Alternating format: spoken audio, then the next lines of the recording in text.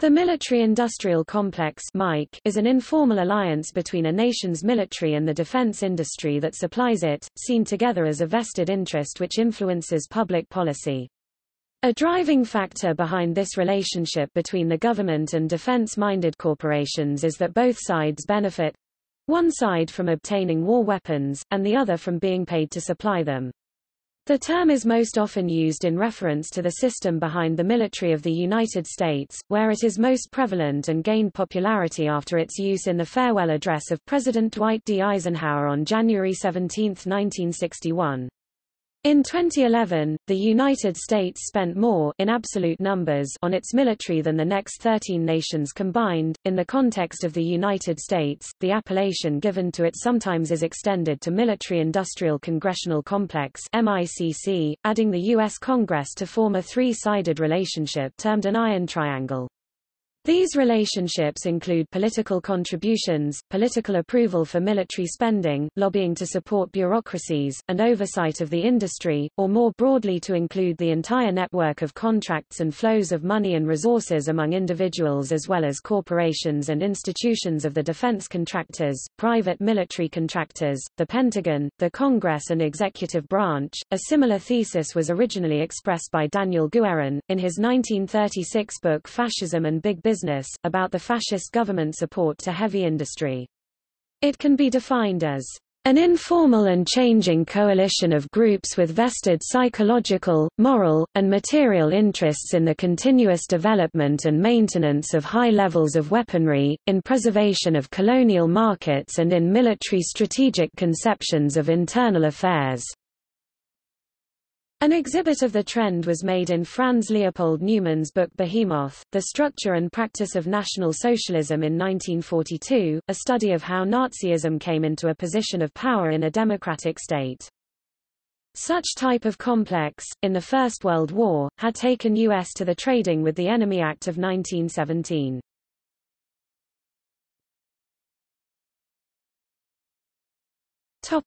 Etymology. President of the United States and five-star general during World War II, Dwight D. Eisenhower used the term in his farewell address to the nation on January 17, 1961. A vital element in keeping the peace is our military establishment. Our arms must be mighty, ready for instant action, so that no potential aggressor may be tempted to risk his own destruction. This conjunction of an immense military establishment and a large arms industry is new in the American experience. The total influence, economic, political, even spiritual, is felt in every city, every state house, every office of the federal government. We recognize the imperative need for this development. Yet we must not fail to comprehend its grave implications. Our toil, resources and livelihood are all involved, so is the very structure of our society. In the councils of government, we must guard against the acquisition of unwarranted influence, whether sought or unsought, by the military-industrial complex. The potential for the disastrous rise of misplaced power exists, and will persist. We must never let the weight of this combination endanger our liberties or democratic processes. We should take nothing for granted. Only an alert and knowledgeable citizenry can compel the proper meshing of the huge industrial and military machinery of defense with our peaceful methods and goals so that security and liberty may prosper together. Emphasis added. The phrase was thought to have been war-based industrial complex before becoming military in later drafts of Eisenhower's speech, a claim passed on only by oral history. Jeffrey Perrott, in his biography of Eisenhower, claims that, in one draft of the speech, the phrase was, "military-industrial congressional complex," indicating the essential role that the United States Congress plays in the propagation of the military industry, but the word, "congressional," was dropped from the final version to appease the then currently elected officials. James Ledbetter calls this a "stubborn misconception," not supported by any evidence, likewise a claim by Douglas Brinkley that it was originally military-industrial scientific complex.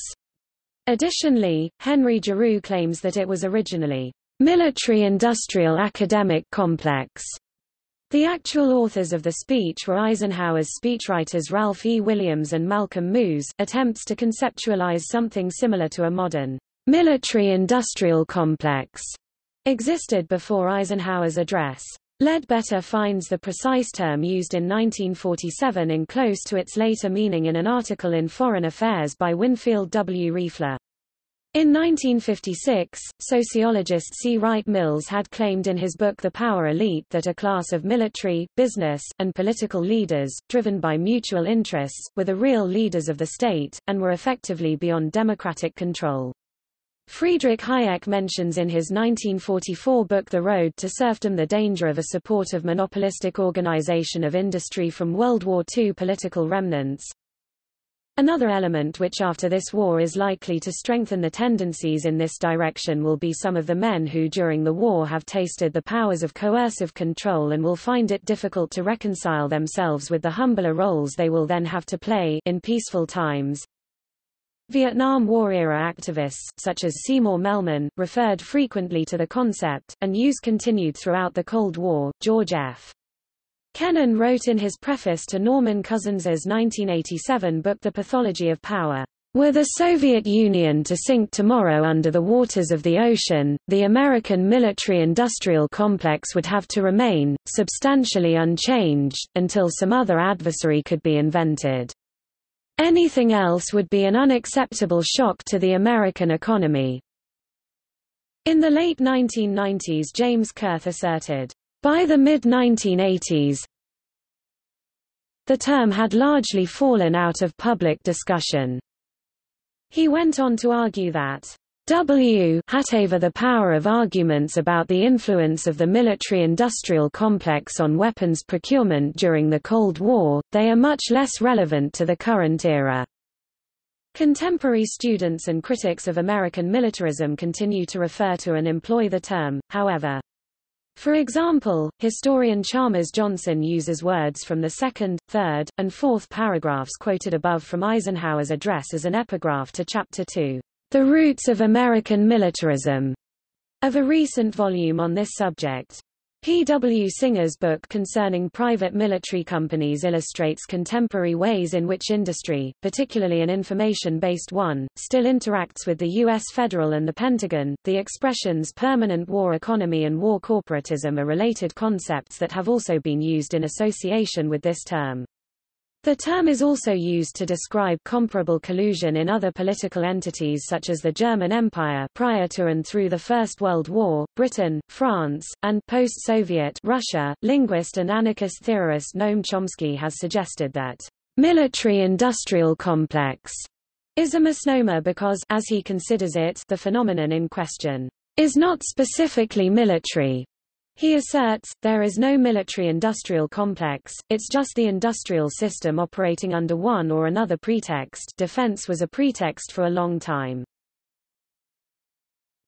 Post-Cold War United States defense contractors bewailed what they called declining government weapons spending at the end of the Cold War. They saw escalation of tensions, such as with Russia over Ukraine, as new opportunities for increased weapons sales, and have pushed the political system, both directly and through industry lobby groups such as the National Defense Industrial Association, to spend more on military hardware.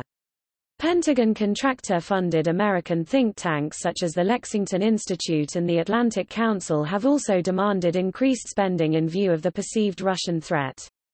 Independent Western observers such as William Hartung, director of the Arms and Security Project at the Center for International Policy, noted that Russian saber rattling has additional benefits for weapons makers because it has become a standard part of the argument for higher Pentagon spending, even though the Pentagon already has more than enough money to address any actual threat to the United States.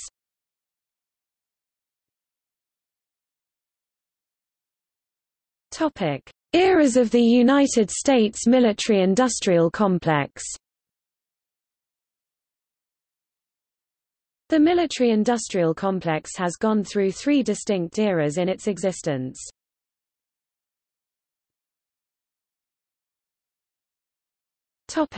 The First Era. From 1797 to 1941 the government only relied on civilian industries while the country was actually at war. The government owned their own shipyards and weapons manufacturing facilities which they relied on through World War I. With World War II came a massive shift in the way that the American government armed the military. With the onset of World War II, President Franklin D. Roosevelt established the War Production Board to coordinate civilian industries and shift them into wartime production. Throughout World War II, arms production in the United States went from around 1% of the annual GDP to 40% of the GDP. After the end of the war, the American government did not dismantle the war machine that they had built. Various American companies maintained, such as Boeing and General Motors, and expanded their defense divisions. These companies have gone on to develop various technologies that have improved civilian life as well, such as night vision goggles, GPS, and the Internet.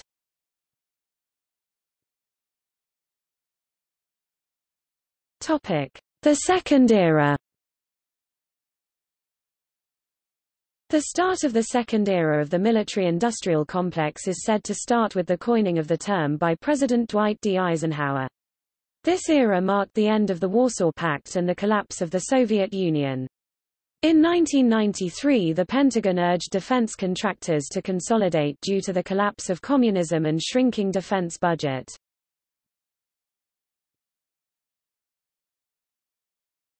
The Third Current Era. The third era of the military-industrial complex has seen the most change as defense contractors either consolidated or shifted their focus to civilian innovation.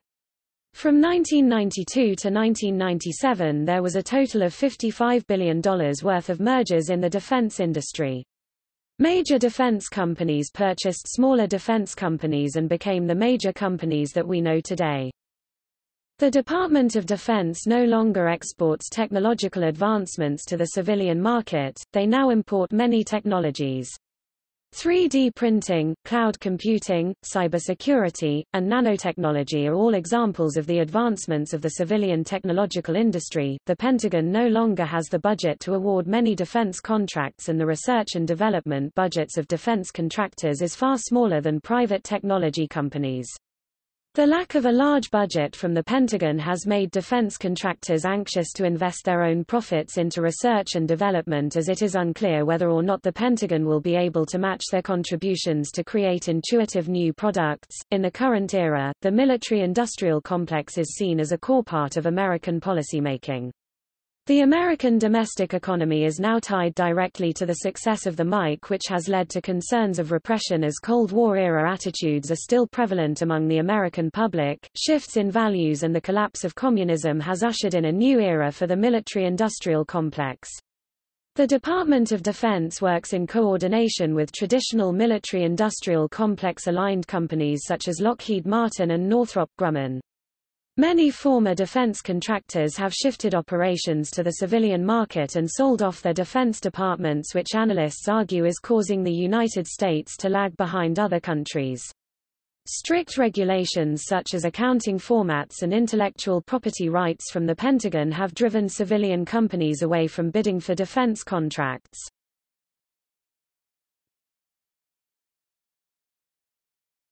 Topic: Benefits. It is argued that the proliferation of the military-industrial complex in the United States has led to a stable world order in which all adversaries agree that nuclear war should be avoided at all costs.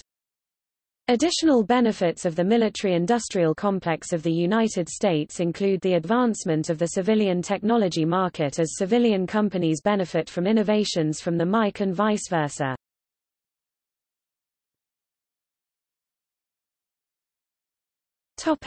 The military subsidy theory.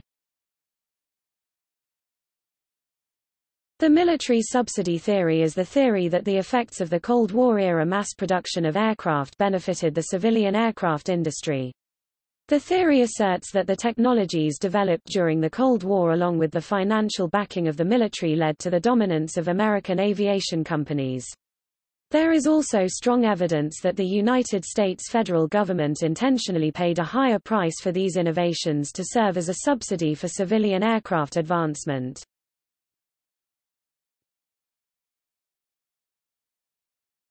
Topic: Current applications. According to SIPRI, total world spending on military expenses in 2009 was $1.531 trillion US dollars. 46.5% of this total, roughly $712 billion US dollars, was spent by the United States. The privatization of the production and invention of military technology also leads to a complicated relationship with significant research and development of many technologies. The military budget of the United States for the 2009 fiscal year was $515.4 billion. Adding emergency discretionary spending and supplemental spending, brings the sum to $651.2 billion. This does not include many military-related items that are outside of the Defense Department budget. Overall, the U.S. federal government is spending about $1 trillion annually on defense-related purposes. In a 2012 story, Salon reported, "Despite a decline in global arms sales in 2010 due to recessionary pressures, the United States increased its market share, accounting for a whopping 53% of the trade that year. Last year saw the United States on pace to deliver more than $46 billion in foreign arms sales." The defense industry also tends to contribute heavily to incumbent members of Congress. The concept of a military-industrial complex has been expanded to include the entertainment and creative industries. For an example in practice, Matthew Brummer describes Japan's manga military and how the Ministry of Defense uses popular culture and the mo that it engenders to shape domestic and international perceptions.